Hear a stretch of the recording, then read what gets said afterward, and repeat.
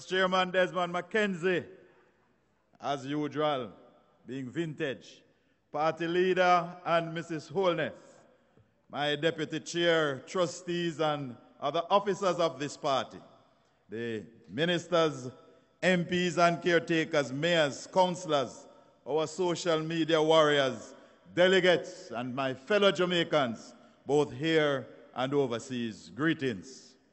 Today we mark 78 years, and today I'm feeling good just like you. We are looking good, we're feeling good, and we're good. This is our very first virtual conference, and it has been a success.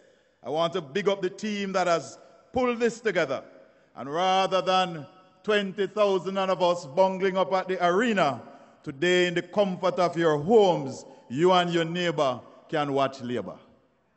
As you know, it is because of the pandemic why we are meeting like this. And I tell you, boy, I miss the arena and the good vibes. I want to thank the voters from across Jamaica and to say a special thank you to returning the Jamaica Labour Party for a second term. We also want to use this opportunity to big up the new MPs from across the island, but a special big thank you to the people of Westmoreland for returning their 3 MPs to the Jamaica Labour Party. Let us also thank our healthcare workers and social welfare workers, police officers and soldiers who continue to go beyond and above the call of duty, our bus drivers, taxi operators and delivery men. We want to thank them because as we face this pandemic as a nation, tough decisions have to be made. And tough decisions ask for tough leadership. It is not always, the tough decisions is not always for self or parties and interests, but for the interests of Jamaica and Jamaicans. In our leader, our Prime Minister, we have found such a leader and we are proud of him. He has proven time and time again that positivity, unity and compassion will win over negativity. He has to take tough decisions, and those decisions are never popular, but they are the right thing to do. Closing the borders was the right thing to do. The lockdowns were the right thing to do. Vaccinations is the right thing to do. The states of emergencies in our communities plagued by crime is the right thing to do. Transferring from my portfolio, Clarendon Alumina Production, to the Ministry of Finance was the right thing to do, and I support that 100%. Because ultimately, Jamaica will benefit. This is not a time for ego and self-interest. This is a time for Jamaica. In the Transport and Mining Ministry, there are a lot of right things going on. We have reintroduced the bauxite levy. We have removed some 2,000 hectares of land from a bauxite license to free up that land so that there can be no mining near the cockpit country, because already there is no mining in the cockpit country. We have not renewed some licenses that were not being used, so free them up for new investment. As a matter of fact, I have been taken to court over that, but we stand by it. We are going to launch a castor oil production project so that we can grow castor oil, make the oil, mix it with diesel, and the JUTC will become a ready market. We can reduce our carbon footprint. We have a bauxite land titling program that I'm so proud of. We are moving to correct an historic wrong and to get people their titles who have been denied that over the years.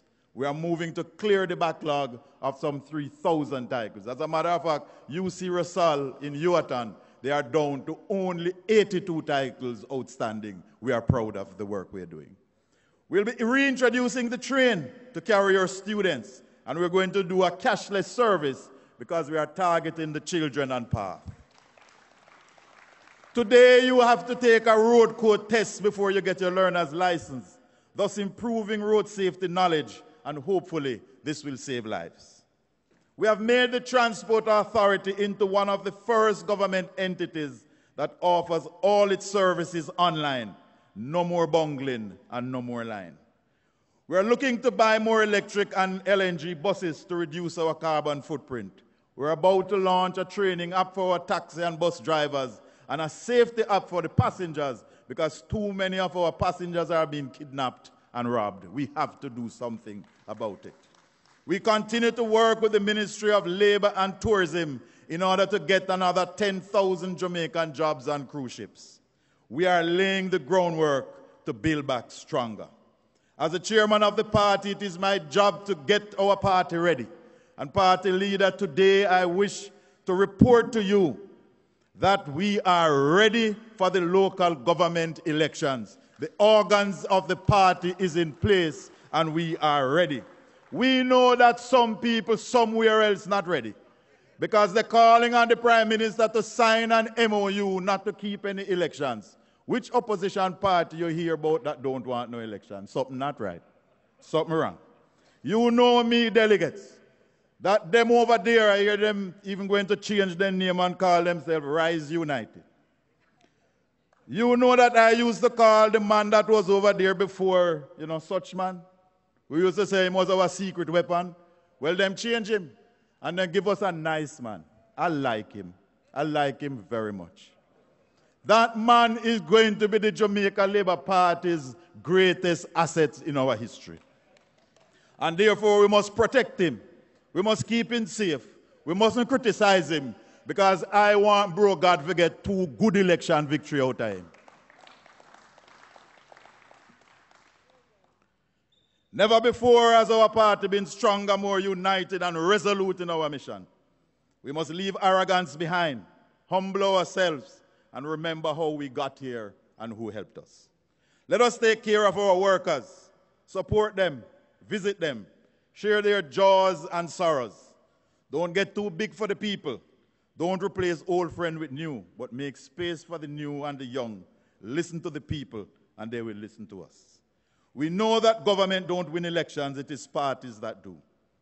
So do your canvass, do your training, visit the people in your communities, but remember to preach at home. Dance a yard before you can dance abroad. Delegates and Jamaicans, there was a little young boy from St. Mary who reached school late one evening. And teacher was about to punish him and him shout out, "Me late, miss, because my dog have puppy and all of them are PNP." The teacher smiled and said, "Go inside, sit down and get ready for class, boy." But the next week, inspector visit the school. So teacher want to impress inspector and no inspector is a PNP. She said, "Tommy, tell inspector about your dog, but more importantly, tell him about the puppies." Him say, "Yes, sir, my dog have puppy last week and all of them are labor right, I bro God them say." Teacher said, "But boy, last week you said they were PNP." Him say, "Yes, miss, but that was before they opened their eye. Their eye open now and them can see and all them say are prosperity."